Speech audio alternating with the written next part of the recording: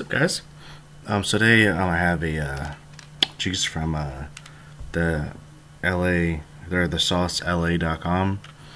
I got it for free, so I don't really know what the price is, but I saw it online, and for a 120 it was $17.99. But I think there's like coupon codes and stuff you can get to make it a little bit cheaper.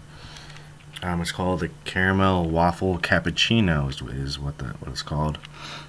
And it says the peer up top. I don't know if that's like a certain part of like the company or something. I'm not entirely sure.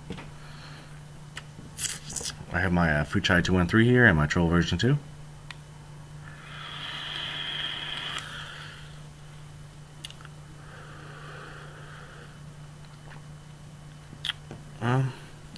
It's nice. It's pretty good. I haven't had too many coffee flavors before, so this is something a little different for me.